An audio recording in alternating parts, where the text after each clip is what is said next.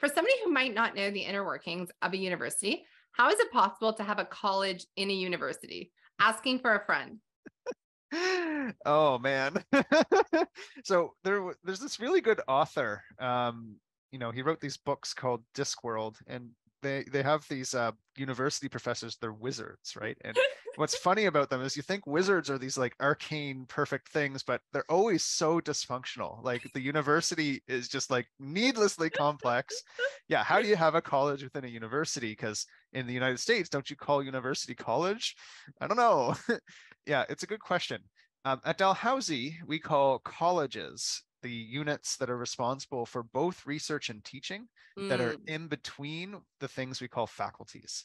So we have, I think, 11 faculties, maybe 13. I can't remember.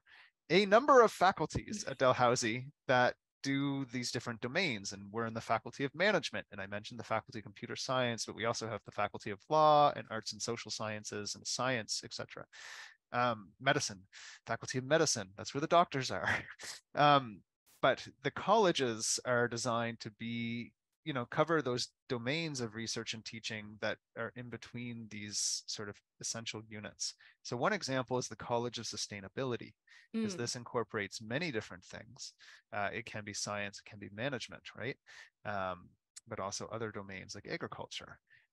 Likewise, we're going to propose a college of digital transformation to be that intersection between, management and computer science, but also other units that might have some interest in this as well, like law and medicine, because where do we need digital transformation most in Nova Scotia? Probably our hospitals, honestly, Yeah. our medical Yeah. system. Yeah. And our legal system is a close second or third.